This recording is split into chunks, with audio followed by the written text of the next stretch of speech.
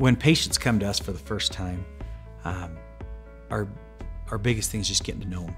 We just want to know, first of all, what brought them in. And a lot of times they're just looking for a new dentist. They're just looking to have someone help them maintain their teeth, to get their teeth cleaned. Sometimes they're coming in with a problem. And if they're coming in for a problem, we're always really good about sitting down with them and just listening to them and trying to understand what the problem is and what their concerns are. And once we understand that, what we find is that a lot of people just don't know what treatments are available. And there's so many things that we can do now, and we have so much technology and so many techniques that are available to us, and so many services that we can offer that people have no idea. And so a lot of times we get people that come in and they have a problem and they're like, I've got a problem, I need this.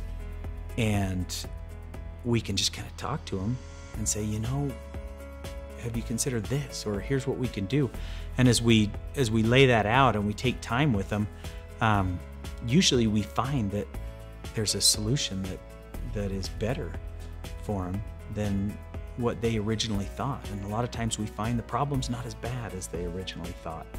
And it's nice to be able to just explain that to people and put their mind at ease and see the relief that they have when they realize that there's options out there, and that there's ways that they can be out of pain and their smile can look beautiful and their mouth can be healthy.